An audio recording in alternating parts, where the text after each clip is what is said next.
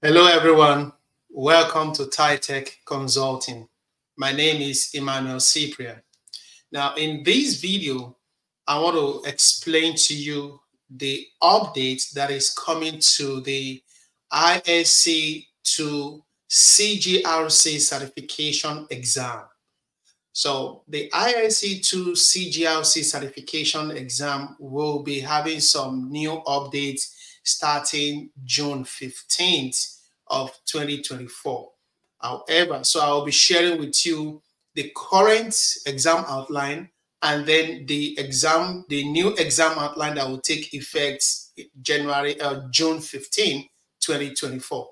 So let's take a look at it. So if you see my screen that is showing on the screen I'm displaying right here, I've put in there the CGRC Certification Exam domain that is currently on. So if you plan to take the CGRC certification between now and June 14th, 2024, this is the current exam outline. This is what the exam will be based on. There are 7 domains. So domain 1 is Information Security Risk Management Program. Domain 2 is Scope of Information System. Domain 3 is Selection and Approval of Security and Privacy Control. Domain 4 is Implementation of Security and Privacy Control. Domain 5 is Assessment/Audit of Security and Privacy Controls. Domain 6 is Authorization, Approval of Information System. And then domain 7 is Continuous Monitoring. So this is the current domain of the CGRC certification exam. So if you plan to take the certification exam between now and June 14, 2024, this is what you should be preparing for. Now you can download, you can go into their website to get details of what each domain covers. Now the next thing is, now if you plan to take the certification anytime from June 15 upward, here is the new certification outline. So let me scroll down to the new certification outline. As you can see, where I named it, the new and updated CGRC exam outline, effective June 15, 2024. Now, it's still 7 domain, but they have made some changes. Now, domain 1 is now Security and Privacy Governance, Risk Management, and Compliance Program.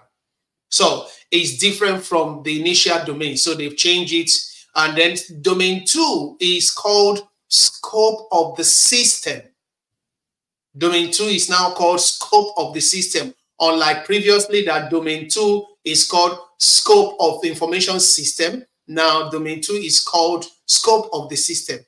Domain 3 is called Selection and Approval of Framework, Security and Privacy Controls. That's domain 3.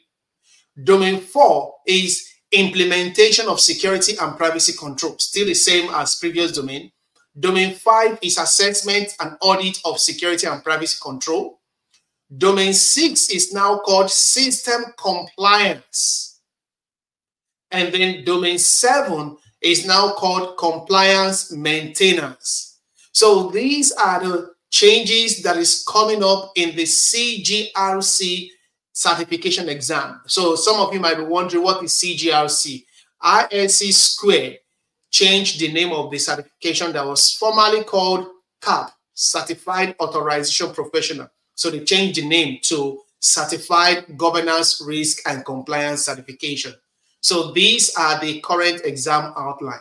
Now, for you to get details of what each domain covers, I will encourage you to go to isc2.org.